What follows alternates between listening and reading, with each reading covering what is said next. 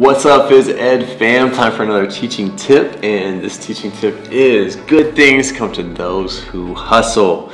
And it's just a reminder that as a teacher, if you're asking your students to work hard and to give you their 100%, I hope that you are also giving them 100%. We are never going to be able to be the best at something if we don't put in the work. And the more work you put in to becoming a better teacher, the more fun that your job will be, because you'll become better at your craft. It's a lot more fun when you're an artist that's really good at drawing or painting, because you put in so much work.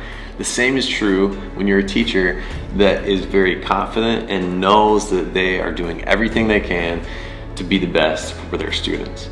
So I hope that you'll think about that, and that will give you a little bit more motivation. Maybe put in that extra time to take a course, or to go to a conference, or to watch a YouTube video that's going to help you become a better teacher and help you teach your students more effectively. Because not only is it going to be better for them, but it's also going to be better for you. Because as you grow, as you become better, and you become more confident in your craft, it becomes a lot more fun. Hope that's helpful, guys. Hope it gives you something to think about today, and I hope you have a good one. Have fun and teach on. I'll catch you later.